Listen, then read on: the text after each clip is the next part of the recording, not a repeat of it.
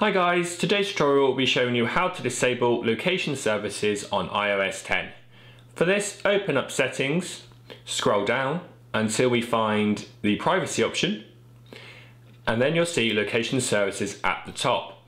So by disabling location services, what you'll be able to essentially do is to turn off how your phone is tracked, things like your GPS, Bluetooth and Wi-Fi hotspot signals and all that sort of stuff. Basically, it'll stop people being able to pinpoint your location.